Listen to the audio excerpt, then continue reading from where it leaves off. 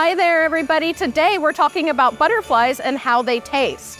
Now, when we think about humans and how we taste, we have taste buds on our tongues, right? Right here.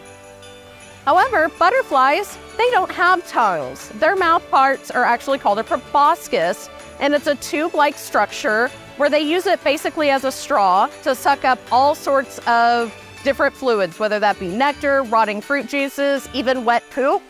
They feed on mostly wet things. Now, while they do have some taste receptors here on their mouth part and also on their antenna, the concentration of their taste receptors are actually on their feet. Now, what a weird place to be able to taste things.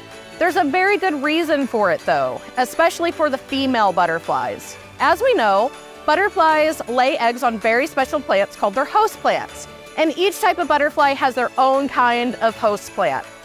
Now imagine you're a butterfly and you're flying around from plant to plant, and the best way to tell your host plant is by tasting it. It takes a lot of extra energy to be able to bend over and chew or lick to decide if that is the correct host plant. So instead, these taste receptors are on their feet, so they can just fly from plant to plant, just land, and they don't have to bend over. Now, males also have taste receptors on their feet, and so both male and female use that to determine whether a food is a good food source. So they do taste a little bit before they stick their face in and start drinking stuff. So anyways, that is today's fact bit.